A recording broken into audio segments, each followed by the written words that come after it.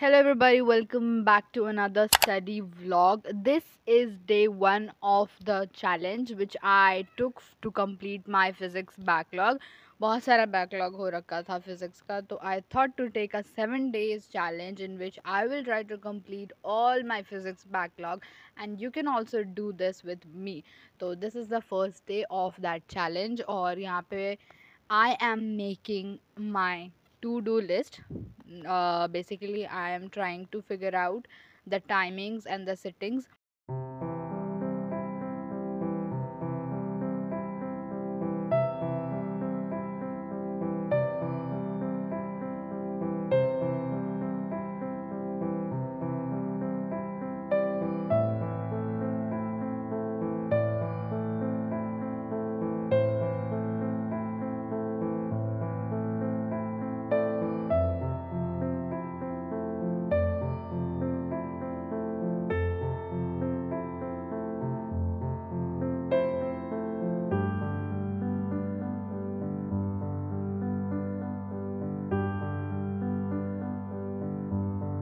And this is 13th of November, which is the first day of the challenge. So this is my list. तो मैंने breakfast कर लिया और मैं अब शुरू कर रही हूँ विद फिज़िक्स का लेक्चर.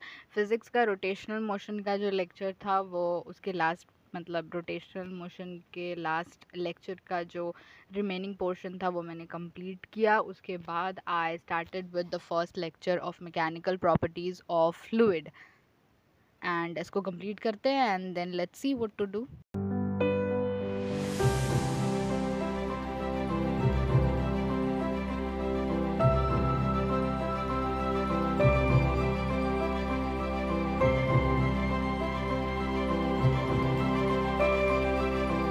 और ये मैंने 2.5 आवर में कंप्लीट कर लिया. Then my second sitting started at 6:30 PM in the evening. Of course उस वक्त आई started with the second lecture of mechanical properties of fluid.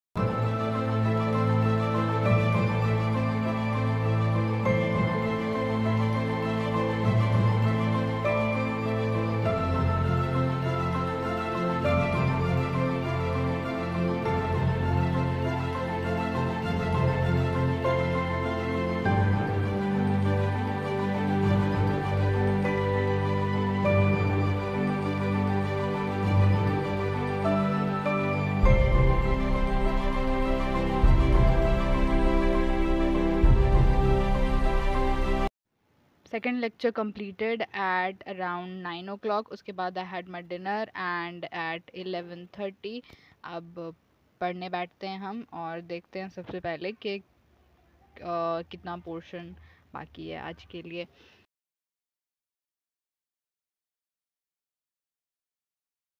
जो पोर्शन से एक्चुअली मुझे 3 से 4 क्लास लगाना था. बेसिकली 3 क्लास लगाना था फिज़िक्स का और बायो के लिए रिवीजन करना था, लेकिन अभी तक सिर्फ 2 क्लासेस हो पाए हैं फ़िज़िक्स के. और तो अभी एक काम करते हैं, हम एक और लेक्चर लगाते हैं और उसके बाद हम करेंगे बायोलॉजी का revision.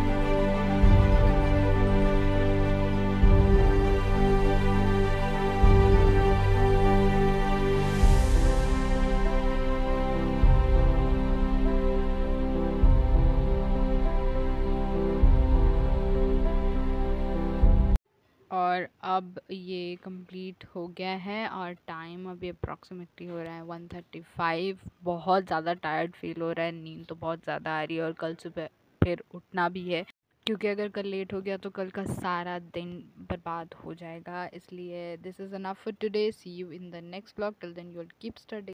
Happy learning. Bye bye.